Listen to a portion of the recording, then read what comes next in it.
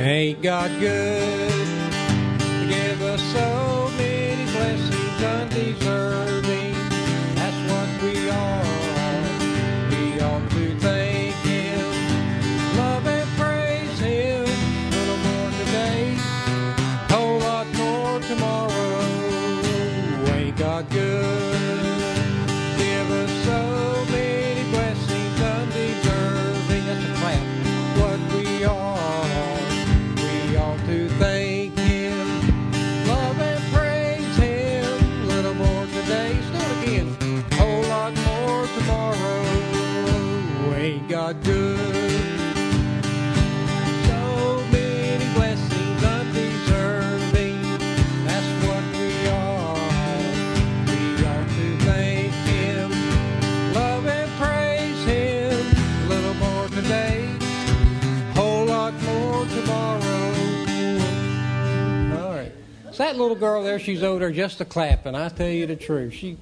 How many really believe that? That's right. Okay. Hey, let's pray. Let our pastor get up here for a little while. Well, Lord, thank you again for allowing us to be here on Wednesday. Thank you for the rain that you've given us today, Lord. And thank you for all the many blessings, Lord, you do bestow on us each and every day. So thank you for that, Lord. And Lord, we got a lot of people I know that we're going to call out tonight, people that need prayer. And if you would you touch their bodies, heal them, Lord, lift them up, give them whatever they need, Lord, to just get through on this old world. And so we thank you for that. And then also tonight, too, please bless our pastor. Give him everything that he needs right now, Lord, to stand here and tell us the great things that we need to hear. So thank you for that. We're going to tell you again we love you, and we ask these things in Jesus' name. Amen.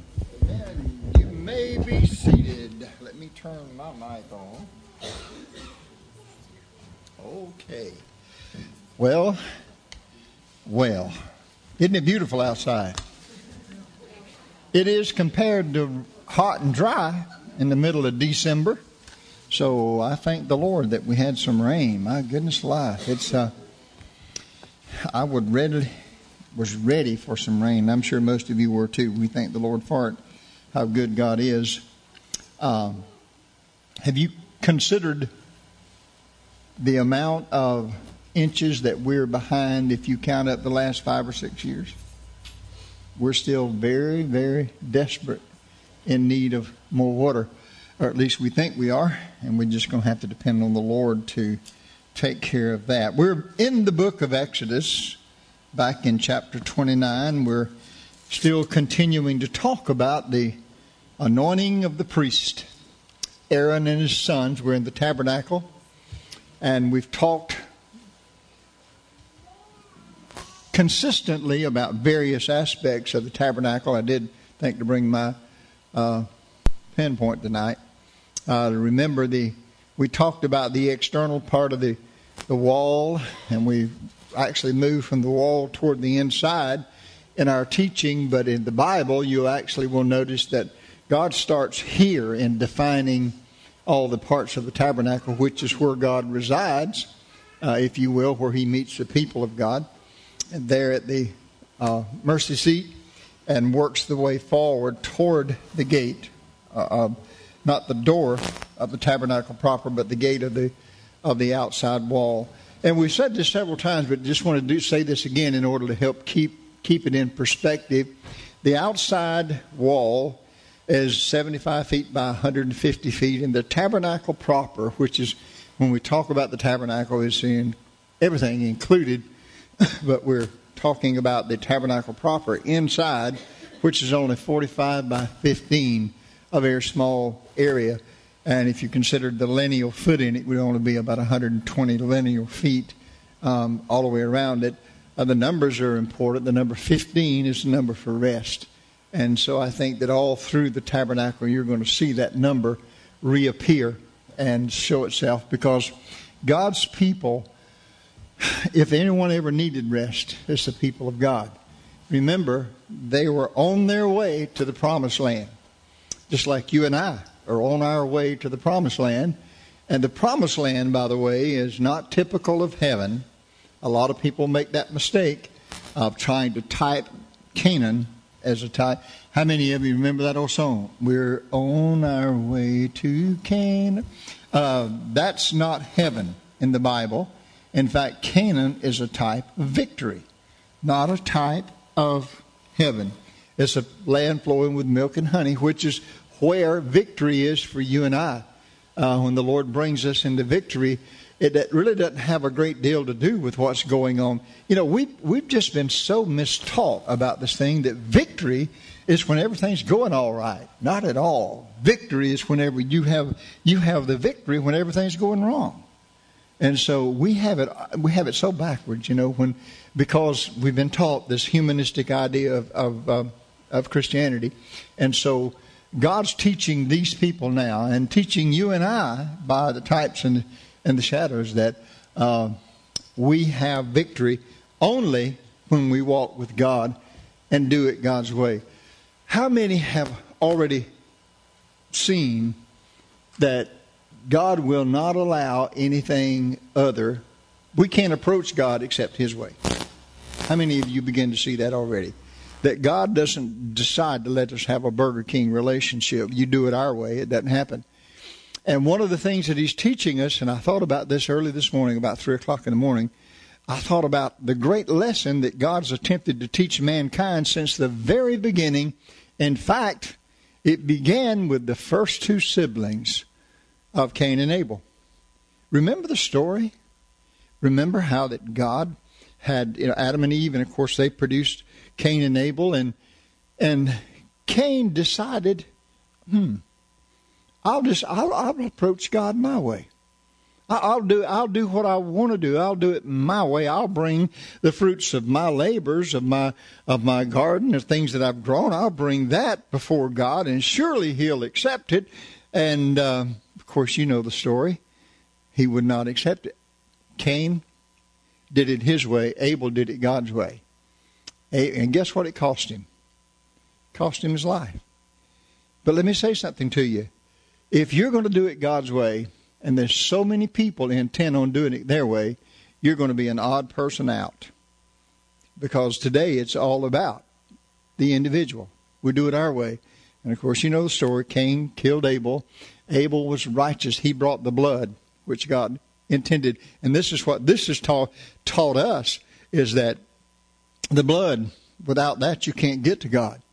And this is the blood of the Paschal Lamb, the Lord Jesus Christ. We're beginning in Exodus chapter 29, let's begin in verse 32. We actually got down, I think, to verse 34, but we're going to start in verse 32, where the Bible says, "And Aaron and his sons shall eat the flesh of the ram and the bread that is in the basket by the door of the tabernacle of the congregation." Now, this is the time that God is using to consecrate or to anoint the priest for the work of God.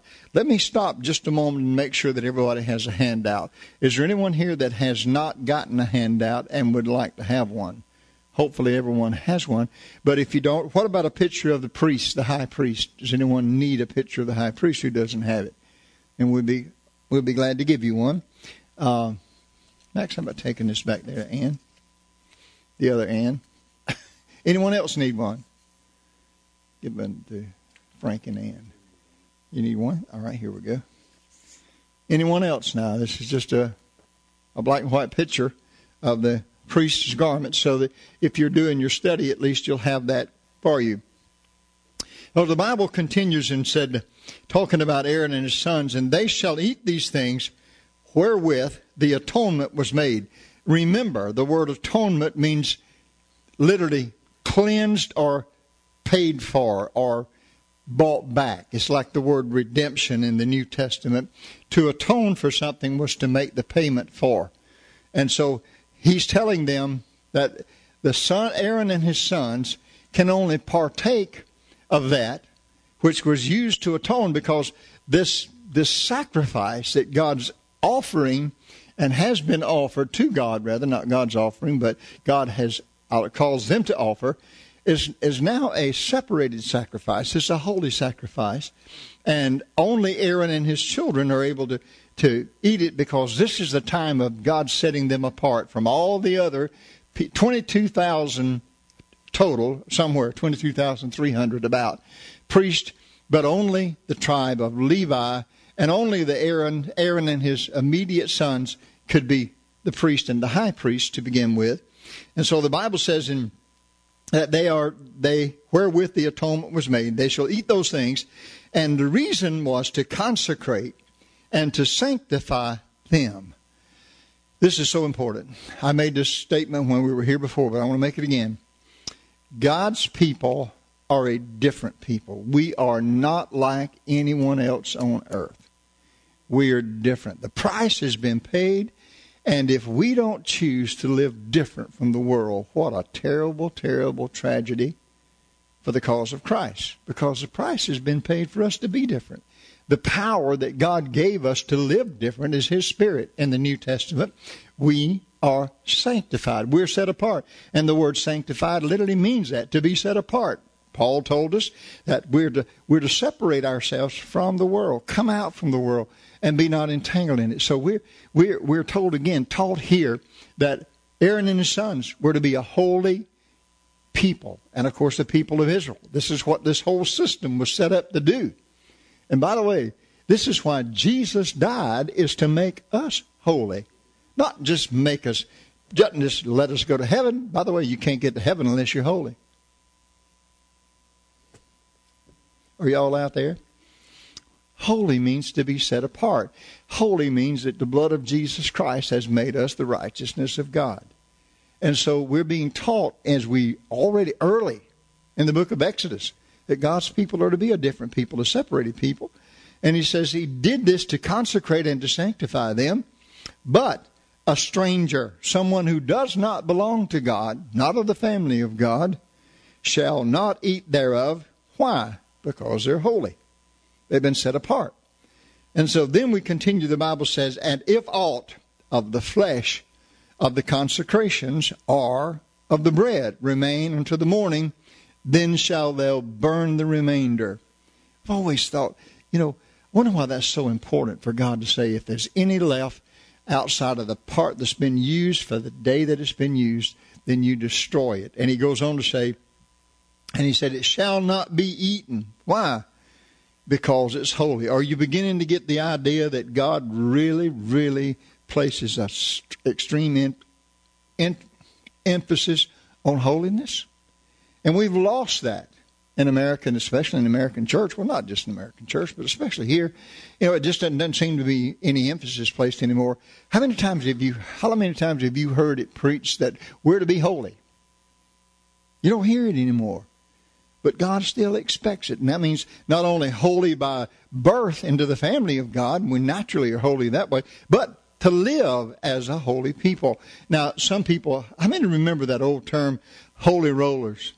Remember that? People used to really frown. Well, I don't want to be a holy roller. Well, let me tell you what. I don't know about the rolling, but you better pray you're holy. Because if you're not holy, you're not going to heaven. And that means that you've been made holy by the blood of Jesus Christ. That doesn't mean that you're sinless in your lifestyle, but it does mean that your desire is not to sin against God. And sinning against God is not a small thing. The Bible makes that plain. And so the Bible says, He continues, and He said, be sure that that's burnt because it's holy, in verse 35. And thou shalt do unto Aaron and to his sons according to all the things that I have commanded thee. 7 days shalt thou consecrate them. There's that number again, that divine number. And literally God saying, you're going to do it my way, and you're going to allow this consecration to go on for 7 days, because that's the number of perfection, and that's the number of days I want these Aaron and his sons to be set apart. And then in verse 36 it says that thou shalt offer every day of these 7 days a bullock for a sin offering. Remember, the sin offering was just exactly that. It was the offering that it takes in order for a sinner to be cleansed. And that's something that we make very little of today for whatever reason. Everybody that believes in Jesus has been cleansed. No. The devil believes in Jesus and he's not cleansed. And so there's more to it than that. And that's that offering has to be applied. And we'll talk about that just in a little bit. And he says, and you shall offer it as a sin offering for atonement. Again, that word. And thou shalt cleanse the altar when thou hast made an atonement for it, and thou shalt anoint it to sanctify it. Wow. Even the altar had to be a holy thing. The altar had to be something set aside because the altar was where the sacrifice was going to be made. It had to be cleansed. And then the Bible says 7 days, again in verse 37, shalt thou make an atonement for the altar and sanctify it, and it shall be an altar most holy. Whatsoever touches the altar shall be holy. Think about that. The things that God was setting apart and was making holy as he prepared the altar where the sacrifice would be offered, and the cleansing agent would begin. Even anyone who touched the altar would be made holy by the sacrifice that had been made there. How many love that? You ever heard that song? And I'm sure many of us love it. He touched me. Let me tell you something more important than that. You touched him. You see, there's an amazing thing about God. This thing about salvation, it's not a business transaction. It's a love affair. It's not a one-way street. Never was intended to be. Well, the Lord saved me. Well, he did that for a reason. He did it primarily to set you apart from sin because he loved you. But you know this? If he has set you apart from sin, then you should have a love relationship with him just like he has with you. And that's why he said, if you touch it, you're holy. Then the Bible says, continuing in verse 38, now this is that which thou shalt offer upon the altar, 2 lambs. Now we're talking about the bullock being offered for sin offering. 2 lambs of the first year, day by day, continually, every day, 2 lambs. And then he says, then here's how you offer them. Verse 39, the 1 lamb thou shalt offer in the morning, and the other lamb thou shalt offer in the evening. Now, I thought about that earlier today when I was looking at this. I thought, Lord, it's 1 in the morning and 1 in the evening. Why don't you just, I don't know, I think differently than other people. If we're going to get 2, just do it, at one time. And I thought, maybe God is teaching me that his people are so short, they remember things such a short space of time. Maybe he's reminding us that the offerings that's being offered can't be forgotten that easy. So instead of offering both of them, and there'd be a long span of time, offer 1 in the morning, offer 1 in the afternoon. That may not be the purpose, but it spoke that to me. He wanted to remind his people that the offering was being made for them, to cleanse them, cleanse their priests so they could do the work of God. And then the Bible said, and with the 1 lamb, a 10th deal of flour, mingled with the 4th part of a hin of beaten oil. How many know that olive oil was almost always, when it mentions just oil without a definition of the oil, olive oil was the oil that was used almost consistently. We'll find it later in the menorah, the burning oil, the consecration oil. We'll see it mentioned here. And when it's mentioned here of beaten oil. And one of the things that you need to see that, the oil beaten, to me, speaks of the pain that it takes to bring forth, if you will, the oil that's going to be used for the consecration, and the oil that's going to be used to set the priest apart, was not just a light thing. He said he used the phrase, I believe specifically, to remind the people of the price that the fruit paid, if you will, in order to be the consecrated oil. And so it says, and the 4th part of a hin of wine for a drink offering.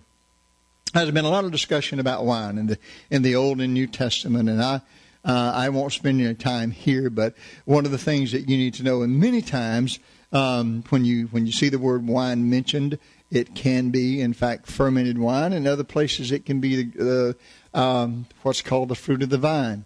And when we get into the New Testament, there are 3 Greek words that are used for wine, and when you see them in the text itself, it just uses the word wine, unless you can distinguish the text and the context of the text. It would be difficult to tell the difference. But if you'll notice the context, you don't need to be a Greek scholar to understand it. And we'll explain that one day, because there's a lot of people that think, well, Jesus turned the water into wine. He sure did. Read the text of that sometime real carefully, and you'll see what it was. I don't need to explain it to you, but I will sometime. And then in verse, he's going to say, and the wine for a drink offering. And in verse 41, and the other lamb thou shalt offer at evening, and shalt do thereto according to the meat offering of the morning and according to the drink offering. So they'll be offered in the exact same way, just at different times. And there will be for a drink offering thereof for a sweet savor, an offering made by fire unto the Lord. This shall be a continual burnt offering. Now hold on to this. Offering throughout your generations, and it'll happen at the door, if you will, of the tabernacle of the congregation before the Lord, where I will meet you to speak with you there, and I will meet with the children of Israel, and the tabernacle shall be sanctified. How? By my glory. You see, it's an amazing thing. We think, well, you know, the sacrifices are being used primarily to sanctify, but only as God adds His glory to the sacrifice. Taking a bull or the blood of an animal, that's not what does. That's not what actually is the sacrifice itself. It's the glory of God. Remember, God is teaching them that they're following the strict rules of God for His glory. You know, I'm amazed that we don't get it for some reason. I'm sure many of you sitting here get it, but Christianity as a whole don't understand. We only have one purpose on planet Earth, folks. One purpose, and that's to glorify God. We're not here for any other reason. Doesn't that just blow your little peanut brain? Well, I thought I was supposed to do for His glory. Remember, and the Bible makes that plain, by the way. It's not my idea. It's in the Scriptures. So He said also, wherever I was. Yes, in verse 43. We finished and said this, and the tabernacle shall be sanctified by my glory, and I will sanctify the tabernacle of the congregation and the altar. I will sanctify also both Aaron and his sons to minister to me in the priest's office. And I will dwell among the children of Israel and will be their God. Think about that. I will dwell among the children of Israel. When you go back to Exodus 25 and you see the whole purpose for the tabernacle being built, remember, God told Moses, I want you to build me a tent. And here's how I want it made, because I want to dwell among my people. Those things have just blown me. Do you realize how rebellious these people are? Well, I tell you, that'll give you an insight. Look at your own life. Aren't we all rebellious to some extent? I mean, we talk about rebellious kids, and, well, yeah, we get that from us because we're rebellious against God. I was speaking with a father once about it. He had a child that was rebellious. And I said, well, are you teaching him how to be obedient? He said, well, yeah, I'll tell him all the time. I said, you didn't hear me. I didn't say, are you telling him? Are you teaching him? You don't teach by words. You teach by actions. He said, well, how do I do that? My parents are dead. I said, are you obedient to your Heavenly Father? How many of you think that you should expect your children to be obedient, but you're not too helpful about being obedient to God? Boy, and that's sort of a... Anyway, I can see right now that's not a popular subject. I'll move right on. And so he said in verse 44, and I will sanctify the tabernacle of the congregation and the altar. I will sanctify also both Aaron and his sons to minister to me in the priest's office, and I will dwell among the children of Israel and will be their what? Not their friend. I'll be their God. Do you understand that the word God can only mean one thing? And I'm always amazed at people who say, well, I believe there's a higher power. Well, yeah, you're right. But let me say something to you. There's a power that's above the higher power that anyone reckons with. And this is not just a power. This is a person. Got it? Power resides in a lot of things. But this is not some power, some energy. This is the person of God. You get the word person. He gives himself all the attributes of a person. He laughs. He weeps. He hates. He loves. How many know that God hates? This is yes and this is no. You got it. He does. The Bible says there are how many things in the book of Proverbs that God hates? 6 things that God hates. He said you know how many know that God gets angry? He said he's angry with the sinner all day. So all these are attributes of not of energy, of a person. So he said, I will be their God. And they shall know, verse 46, that I am not just their God, I'm also their Lord. I am the Lord, their God, that brought them forth out of the land of Egypt. Why did I do that? That I may dwell with them. I am the Lord, their God. That says so much to me. I'm God. And the word Lord implies that I have... Do you know that there cannot be the term Lord unless we associate the word servant with it or slave? In order for someone to lord over something, there have to be something, or if they're going to lord over someone, they have to be people that serve them. So he says, I'm God and I'm your Lord. You're to serve me. You're to be my slaves. You're to be my servants. So, and I came. How many people would think that the king or the president would want to actually live among us? They're always in another place, in another. They're usually abstract. That means they don't have any idea what's going on in the world. But I tell you what, God dwells with his people. Amen. His feet walks among his people. I love that old song that was years ago, God walks the dark hills. You know why that's so important? That's where a lot of us spend our time. A lot of us spend our time walking the dark hills and the valleys of life. But one thing about our Lord is not so high and lifted up that he doesn't walk with us wherever we walk. And that's what he's teaching us. He's teaching us, I'm here to dwell with you. But here's the thing. You got to do it my way or you can't walk with me. I will not compromise my holiness, and I will not allow you to live a life that won't. Here's the thing that I don't know that we always get. I don't believe God will ever let people that are really his live a life that brings reproach on him without there being a consequence. Wouldn't you agree? Well, whether you agree or not, the Bible does. So I want you to think about this thing is set up. We're getting ready. And I know some of you say, well, I want to get back in here. Well, we're going there. Just wait a while. We're going to get back in here.